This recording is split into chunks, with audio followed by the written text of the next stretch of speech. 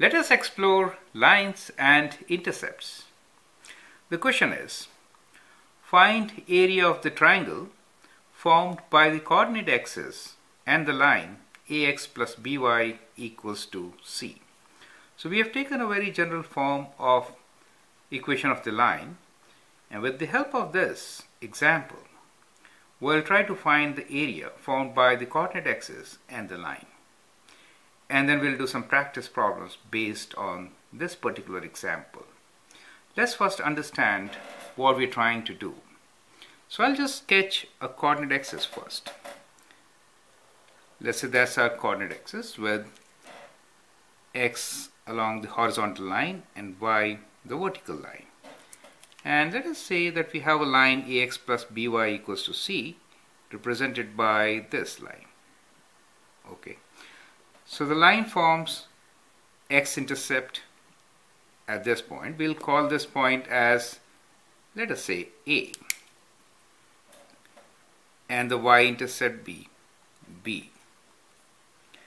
Now as you can see, with the coordinate axis, we have a triangle formed AB as the hypotenuse, O, the center of the coordinate axis, forms the third vertex of this triangle.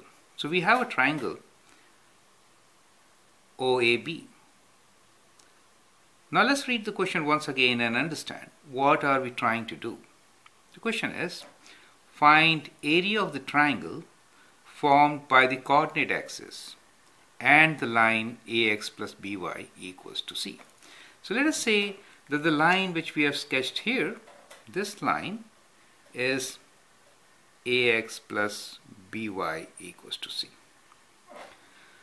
So the triangle formed is triangle OAB, right? So let me shade this triangle.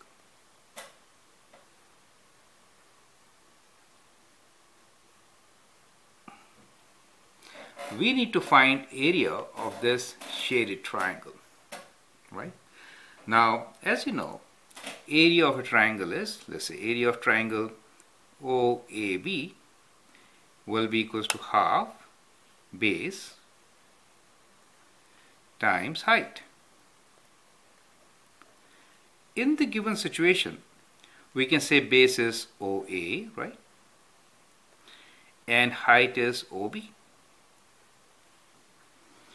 Now what is OA? OA actually is the x-intercept, right? This is the x-intercept.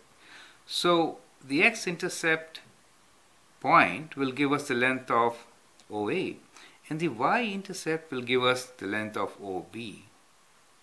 So if we can find x and y intercepts, we can find area of this triangle. So that is the concept. Now let's find a general equation of this area using this general equation of the line. Okay, so let's rewrite this equation. It is ax plus by equals to c. Now, how to find the x-intercept? As you know, for x-intercept, y equals to 0, right? So we are trying to find x-intercept. That means we'll place y equals to 0, right? So if I place y equals to 0 in this equation, I get ax plus 0 equals to c, right? And therefore I can calculate the value of x, which is equal to c over a. So my x-intercept is c over a, right? So when I say x-intercept is c over a, if you refer to this diagram here, that means this point is basically equals to c over a comma 0, y value 0. That is what we're trying to say. X-intercept when y equals to 0, x value is c over a, right? Now c over a therefore is also equals to the length of OA. So we know OA equals to c over a. Do you see that? So you got the base of the triangle by finding the x-intercept. Now let's find the value of y-intercept. So y-intercept means what? Y-intercept, x value is 0. So we can write x equals to 0 and figure out what y-intercept is. So So if I substitute x equals to 0 here in our starting equation, let me number that equation, okay? So let's say this is our equation number 1. We got x-intercept, let me call this equation number 2, okay?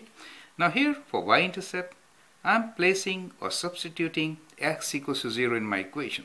So I get 0 plus by equals to c. And from here we can divide both sides by b and get y equals to c divided by b. And that's my equation number 3.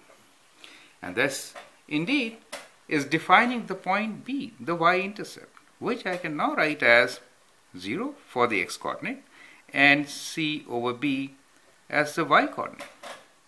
Now as you can see, OB is indeed equals to c over b, right? So we got the value of both OA and OB, and these values are actually the x and y intercepts of the line. You see that? I hope you appreciate it. So now it's easy to find the area of the triangle, right? So area of the triangle OAB can now be written as half OA, the x-intercept, which is CA, right? C over A. And OB, the y-intercept, is ratio of C and B, right? C over B. Let's multiply them. C times C is C squared. And in the denominator, we get 2 times AB. Do you see that? Neat. So that's a very useful formula. We can always say area of the triangle is equal to C squared divided by 2AB if the equation is given to us as AX plus BY equals to C, right? So let me highlight this equation. Now in the following videos, we'll take a couple of examples. We'll take the equation of line in different forms. You know, slope-intercept form, standard form, right? And also there is an intercept form.